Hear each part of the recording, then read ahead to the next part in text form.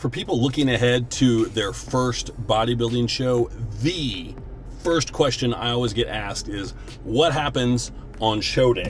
What's actually going to happen as the day goes on? Where do I need to be? What do I need to do? But this is simpler than you might think. So let me help you out.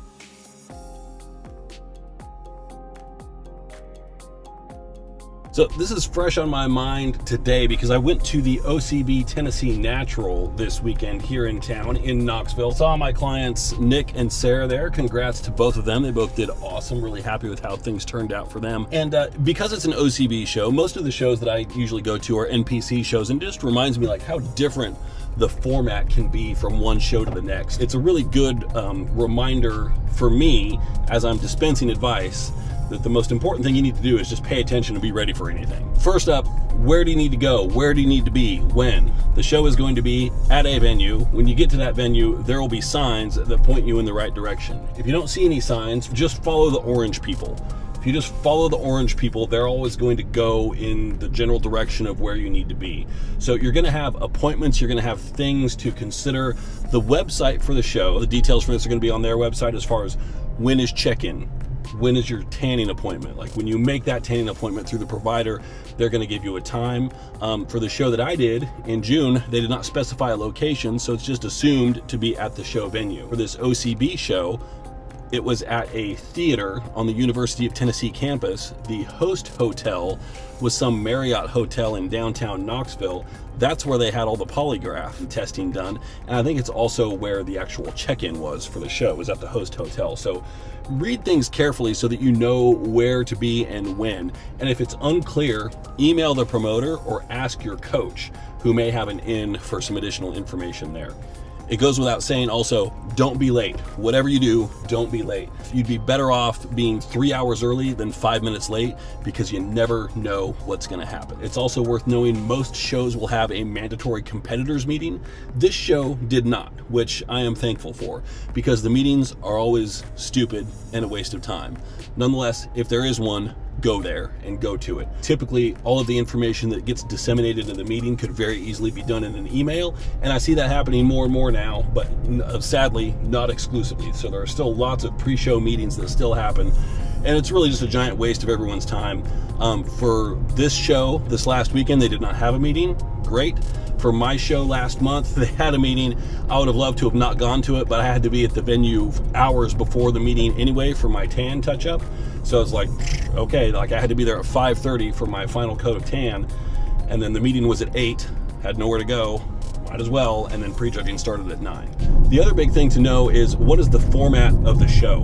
This show on Saturday, the OCB Tennessee Natural, was a running format, meaning they did all the men at 10, all the men could then go home, and the women started at 1. And so when the men come on at 10, they do prejudging, they do all the judging stuff, short break, and then they come out and do individual presentations and then award presentations. Usually at most shows you'll have a prejudging and finals format where judging happens in the morning, usually an 8, 9, or 10 a.m. start, and then you'll go until everybody is done. They do men and women just in whatever order. Usually it's men's bodybuilding first, women's bikini last, usually, not always. And then you break for however many hours and come back at 4, 5, or 6, or even 7 in the evening for finals, which is when you do all the individual presentations, posing routines, etc., and then award presentation as well. Once you're backstage, pretty much every show is going to have the order of events and the Expeditor sheet taped up on the wall somewhere. The Expeditor sheet is going to have the order of every class that goes up, and also which competitors are in each class. Look for the Expeditor list backstage. Watch it closely. The first thing that I would tell you to do is to just pay attention. If you're not paying attention, I can't be held responsible for what happens or doesn't happen on stage. You've got to know where you need to be and advocate for yourself if necessary. Typically, the Expeditors are pretty on it, and they are going to be calling out names, calling out numbers. So you will be identified by a number, much like in prison, and so you need to respond to that number. Is that how they do it in prison? I don't know. Be ready for anything. Be ready for them to change the order of events on you spontaneously. Be ready for entire categories to get skipped because nobody signed up for that category. At this show, they had the order of events. It was supposed to be, for women, it was figure, wellness, women's physique, bodybuilding, bikini. Well, they didn't have any physique or bodybuilding competitors for the women, so they went from figure to wellness straight into bikini. So if you're thinking like, oh, I got a few classes before I go up, yeah, maybe not. And the Expeditor list will probably have those classes listed and they'll be empty, which means you're just gonna blaze through those. Keep in mind on the Expeditor's list, if there is a class that has 10, 12, 14 people, they're gonna be on stage a long time. That's gonna be longer than a class that has 1 or 2 people in it, where the judges will just put them through their mandatories and get them off stage, because it's really easy to make a pretty quick decision on that. Sometimes they will combine classes. If they have like a class A and a class B, and there's like 1 competitor in one of those and 2 in another one, they'll just bring all 3 of them on stage together more than likely. So you can find things getting sped up a little bit that way. Also, the judges and the head judge in particular, whatever kind of mood they're in or whatever their tendency is going to dictate the pacing of the show. And so as you're backstage, just pay attention to what's going on stage and get a feel for how long are they letting people sit in each pose. Are they blazing through them really quick? People might come back and be like, wow, they just put us through the paces really fast. And other times you might see people like, God, has that same class been out there for 12 minutes? Holy crap. There was one class at this show where I think the same group of people were on stage for about 10 minutes. Sometimes the show can move really quickly or move very slowly, entirely at the discretion of the head judge, and it's good to know which. Clearly, if you're in one of the first classes going up, you are the guinea pig. You don't know how quickly things are gonna move, and that's just the nature of the beast. Sometimes you can know, and sometimes you can't. Now, when you're on stage, this is the thing that's really confusing for a lot of people.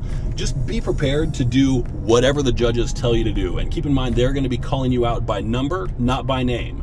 So you need to be attuned to that and pay attention for when your number is called. You will come out in a group, and how large your group is going to influence a lot of factors, from how much time you spend on stage, if they do call-outs or not. Call-outs would be where your entire group of, let's say, 15 is brought out on stage, they break you in half, they fold you back into the wings, and then they will do a first call-out of 4, 5, or 6 names. That's usually your top 4, 5, or 6 competitors for that group. That only happens in larger classes. Otherwise, they'll just put you on stage, they'll start putting you through the paces, and then eventually they're gonna call out some numbers and they're gonna ask you to change places with other people on stage. This happens a lot. Now, there is a misconception with this, and it's a misconception that is rooted in a lot of actual fact also, so it's worth knowing that it's not entirely unfounded. But typically, as they move people around on stage, the closer you are to the middle, the better your placing is going to be. Keep in mind, at prejudging, they are scoring things, they are making decisions, they are determining the final outcomes, but they are not telling anybody what it is. Nothing is getting announced or anything like that at prejudging. Typically, the closer you get to the middle, the better your outcome is going to be. However, one of my clients, she was moved towards the middle, and then she was moved again to the outside after that. And this is simply because sometimes they want to look at people in different positions on stage because the lighting can hit different. Sometimes if somebody is, favoring the left side of the stage, they might want to move them to the right so that the judges on that side of the judging panel get a better and closer look. And oftentimes it's just about who you're standing next to.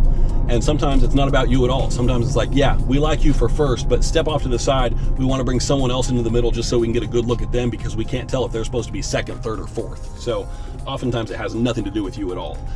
But just keep in mind, like, positions will move, and being in the middle does not guarantee you're going to win. And so whenever somebody gets moved to the middle, the audience goes nuts because, whoever is supporting that person figures that they're going to do well. And oftentimes they do. That is often the case, but it's not universally the case. So don't make that assumption. The main thing I would tell you is to always expect it to be different. Don't assume that it's always going to go according to how it's written, and pay attention. Keep your ears open. Don't have headphones in at all backstage. Always be listening, ear to the ground, know what's going on, and be aware of your surroundings and what's happening at any point in the show at all points throughout the day.